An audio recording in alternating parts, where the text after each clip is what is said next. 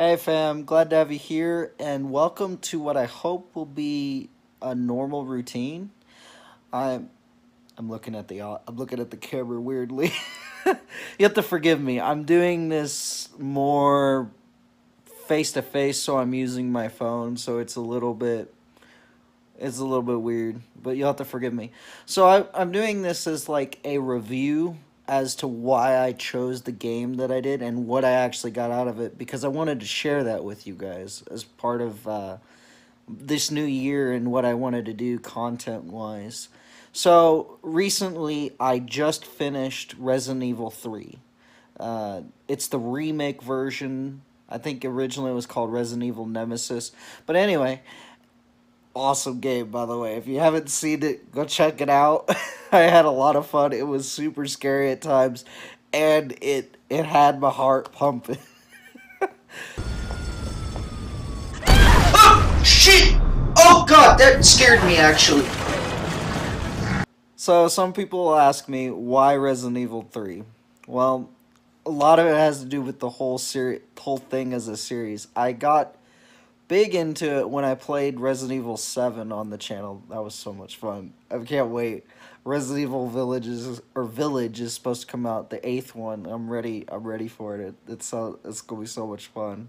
The stories have been super interesting so far, and it was fun to go back and see the games that that made the series what it is today.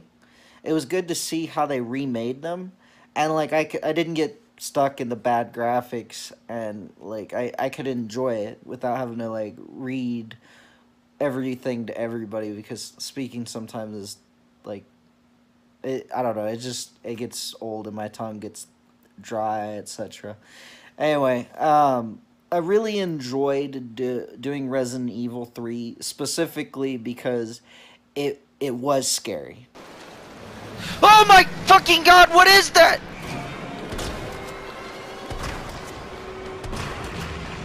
Oh, fuck this shit. Oh, fuck, are you serious?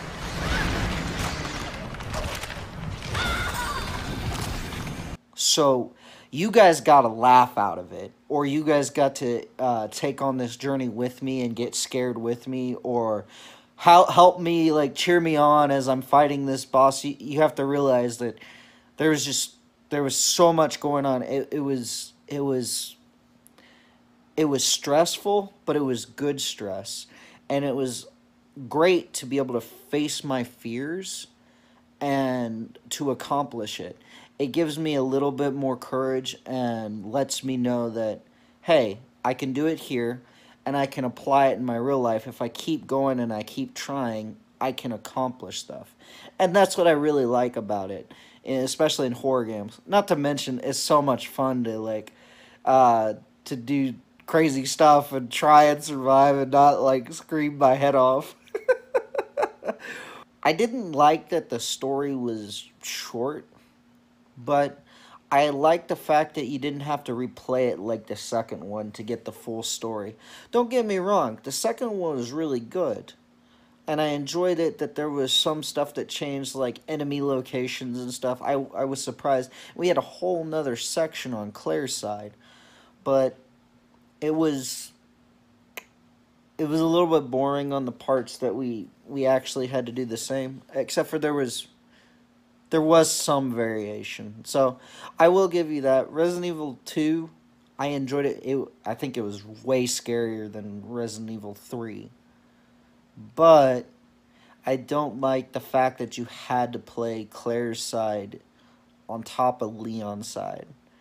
It was the same story, basically. I mean, there was some difference, don't get me wrong, but I did like that Jill's was pretty much jumping back and forth between hers and Carlos's story, Oh, and no, not they fucking kind of tied Carlos. together at the end. I'm really looking forward to Resident Evil 8 Villages, or Village, I can't think of it.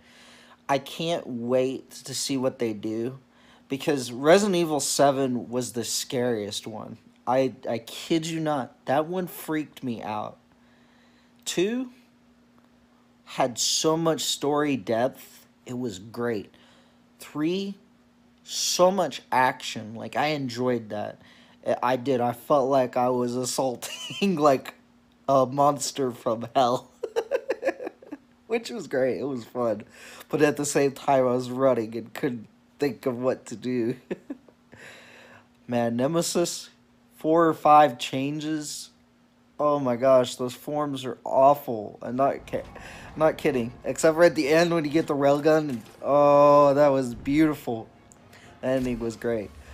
But anyway, guys, that's my review and what I thought of it and what I actually got out of it, guys. I can't wait to show you Resident Evil 8 Village when it comes out.